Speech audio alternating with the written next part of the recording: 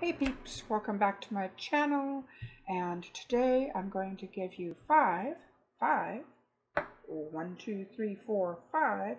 tips for intuitive writers on how to keep going and make things work right. So, if you have not subscribed to my channel yet, please do so now and hit that bell so you get notified when I have new videos out. And also, if you like this video, give it a thumbs up, and we will get started here in a moment.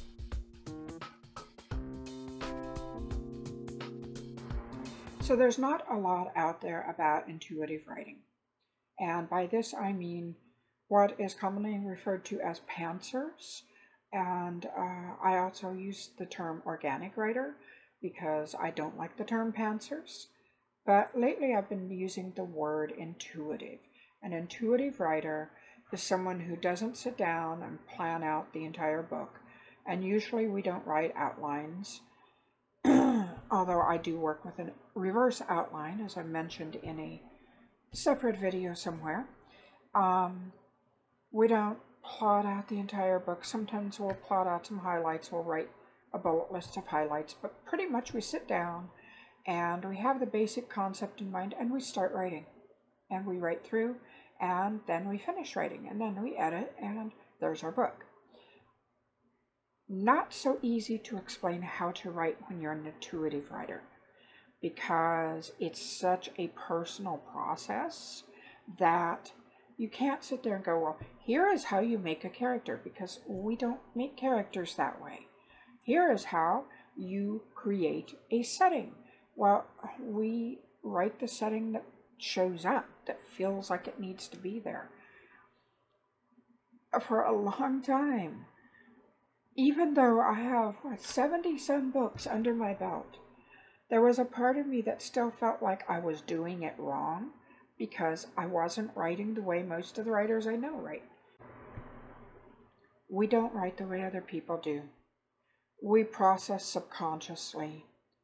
Not a lot out there is written on being an intuitive writer, so since I am one and I get a lot of writing questions, I thought I would do a series of videos on being an intuitive writer and ways to make it easier, or just videos to help validate the way you write, because a lot of people think it's odd, or they don't think that it's a legitimate way to write, or they've just never heard of it and they look at you and go, you just write? And it's like, yeah, I just do it.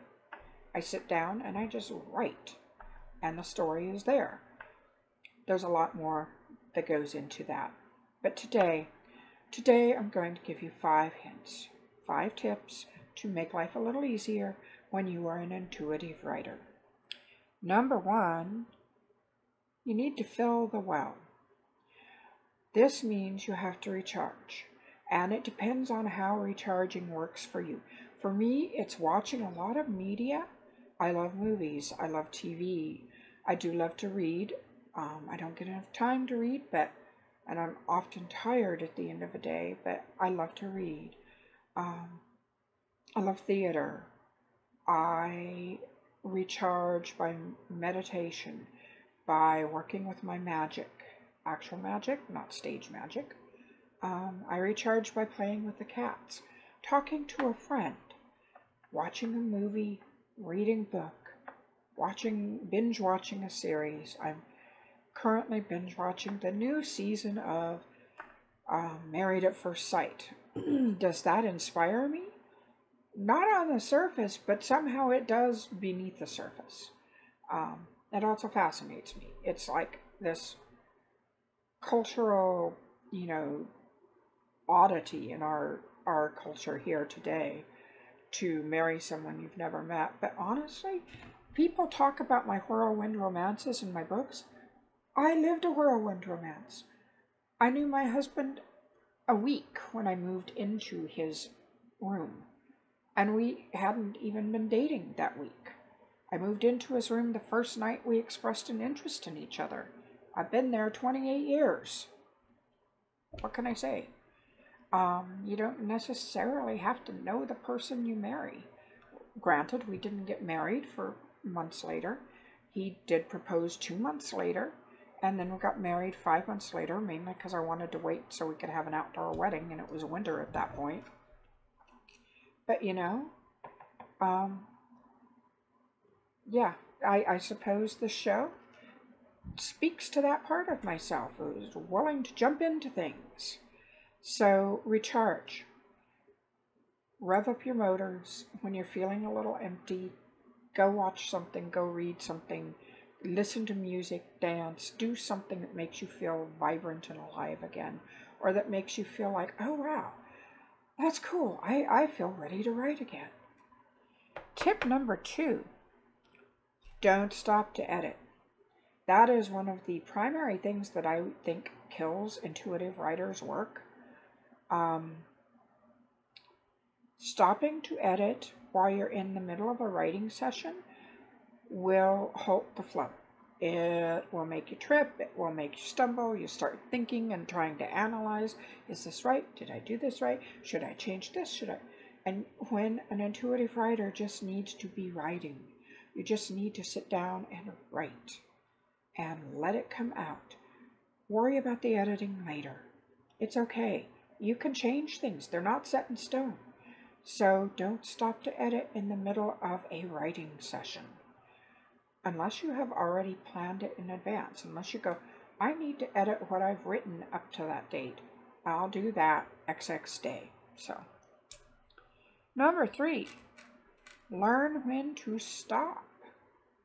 And by this I mean sometimes, and I think this goes for all writers, but intuitive writers, I think especially, we get in a rhythm, we keep writing, we don't want to stop, and all of a sudden we're exhausted. And the next day, we may need a full day to fill that well up so we can write again, because we work on a subconscious level.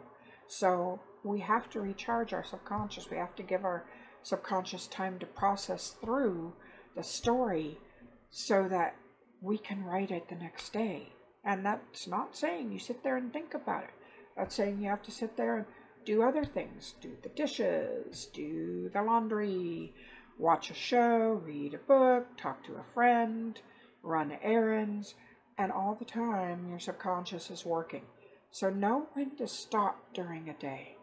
I work long hours, but I'm not writing every single one of those hours. I can comfortably write about 4,000 words a day.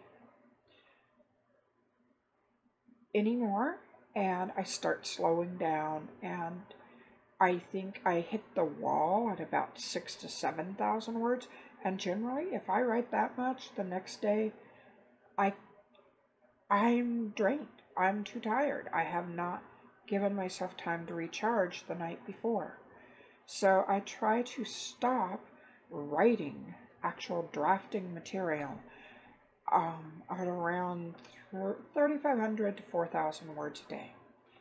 That's my sweet spot. That's my comfortable spot. Every writer will have a different spot. I'm lucky. I'm prolific. I can write fast. It's okay if your sweet spot is 500 words a day. It's okay if it's 1,000 words a day. It's okay if it's 10,000 words a day. You just have to find what's comfortable, that doesn't drain you, and then stop when you're at that point. Number 4, listen to yourself. And by this I mean well-meaning advice from fellow authors who watch your process and go, well, why don't you try it this way? Go, thanks, but it works for me.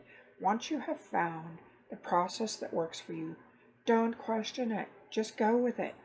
Don't fix what isn't broken. Too many times I have tried, something that someone has suggested and it stalled me out. In fact, I will tell you a little example.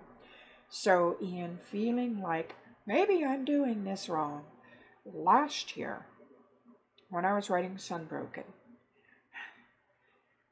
before I wrote Sunbroken, I had been listening to people go, you need to plot out books. And I have been writing 25 freaking years, and somehow, in a fit of madness, I decided I needed to try and plot out Sunbroken.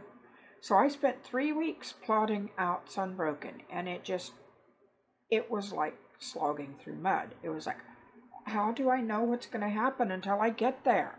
Because that's my general thing. I don't know what's going to happen until I get there, and then I'll know. I may know the highlights, but I don't know how I'm going to get between one highlight to another. So I finally got all the book plotted out, and I started to write, and I bogged down, and it didn't feel natural, and it felt forced, and I was getting grumpy, and I was losing time, and I was worried because the pre-order date was coming up, and I needed to write the book, and it wasn't writing. So all of a sudden I stopped thinking, what have I been doing? What's going on? I was like, oh, wait, maybe I shouldn't be trying to plot this book. I don't like what's coming out. It feels forced. So I deleted what I had written, and it wasn't a whole lot at that point. And I started again I threw away the outline, tore it up, threw it away, and started again, just starting to write the book. And boom, there was the book. And then it came out the way it wanted to and the way it needed to. I had listened to other people too much, and then I began questioning myself, and then I screwed up, and finally, I lost a lot of time on that book, and essentially put myself way behind, so I was scrabbling to catch up, because I didn't trust the process that has worked for me for many, many years. So, listen to yourself, not to others.